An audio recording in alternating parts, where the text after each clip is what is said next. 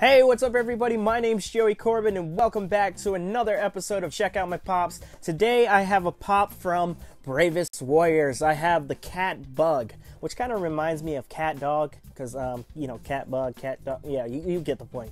But anyways, this is really awesome. I do like Bravest Warriors because it was made by Adventure Time and I love that show. So of course this show is awesome as well. Now before we take it out the box, let's first take a look at the box. So here's the front. Here's the side, and here's the back. Alright, now let's take Catbug out the box.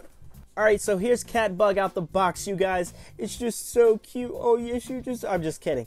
But it is a really cute looking pop. It's not that cute, though, where I would go crazy over it. But it is a cute looking one. I mean, look at this. It's a ladybug cat. How is that not cute? It's awesome.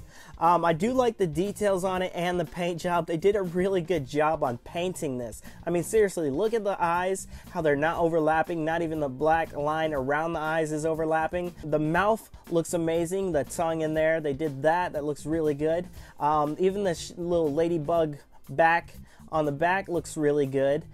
So yeah, that's pretty much it for the details and paint. There isn't much to it for details. I mean, they did, you know, give it its little smile, and they did add the little ladybug back on it. Now, there is articulation in this figure. It will turn left, right, and all the way around. It actually turns really well. I mean, that's just pretty awesome. It's not stuck at all. It ain't hard to turn like some pops are. But yeah, that is Catbug. Oh yeah, from Bravest Warriors. But yeah, let me know if you guys like Bravest Warriors. I actually like it. I also have a comic book of Bravest Warriors. This is the first edition comic book. I'm not going to take it out because it's a Loot Crate exclusive. But yeah, that is really cool. Hopefully you guys have this as well because it is a pretty cool comic. But anyways, that's it for this review, you guys. I hope you enjoyed it. If you did enjoy it, please click like. And as always, thank you for watching.